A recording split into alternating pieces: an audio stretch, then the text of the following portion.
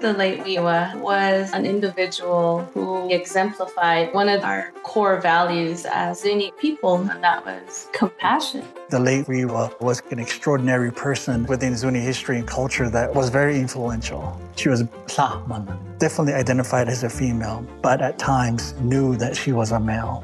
Our first ambassador to our tribe, he was accepted for who he was, welcomed in Washington, D.C., speaking on our behalf. She really helped get our voices heard as a tribe and bridge the gap to people understand that we are not just Native Americans, we're people. And it all started from great individuals like the late Wiwa. The Zuni people are located in current-day Zuni Pueblo on the northwest corner of New Mexico. However, we've always called who we are in our language as shiwi. Keshe, hello. My name is Curtis Kwam. I am the museum technician and culture educator for the shiwi Owl Museum Heritage Center in Zuni, New Mexico. And I've been working with Google for this interactive doodle honoring the late Wiwa. The late Wiwa was born a male in Zuni in 1849, and in her lifetime identified as a female. You can call him a he, you can call him a her, but in our language, there's the third gender, which is called thah-mah-nah. In Zuni, these individuals were highly regarded because of their dual role in society. Hi, my name is Mallery Quetawki. I am a Zuni artist, and I created the artwork for the Google Doodle celebrating the late Wiwa. The concept for this doodle is not only learning about who Wiwa was, but to also put a light on the craft that he was so well known for. Weaving was more of a male role in our society. And then on the other hand, mostly women did pottery, and he did both.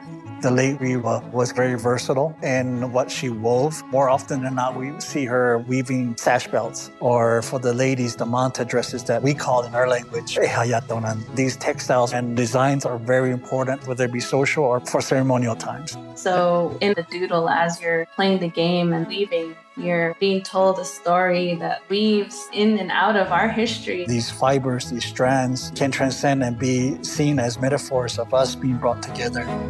When I was asked to create these works of art for the doodle, I really had to think about what I see around the community, something that we saw in Wiwa's time, but also we still see today.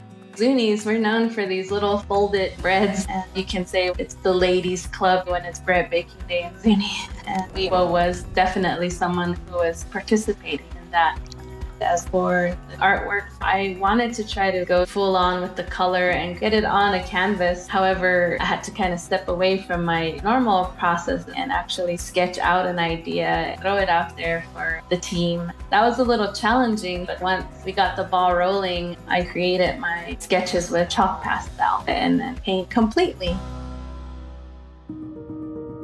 When people see this doodle, I hope they feel a connection to their ancestry. Not just the Zuni people, but I think for Native people in general. Start a dialogue of who and what is important within our lives. To hear the story of Wiwa and how revered he was in our tribe should give other tribes that sense of pride as well, to go back and to bring about their old customs and remind the younger generation to think about the ambassadors, the caregivers, the mothers and fathers, individuals from the past who exemplified the culture. I think this doodle is a beginning step of how we can bridge these communication gaps to be part of this continuing conversation about inclusion. And choosing someone as iconic as the late Wiwa is contributing to this bigger picture of who we are as people.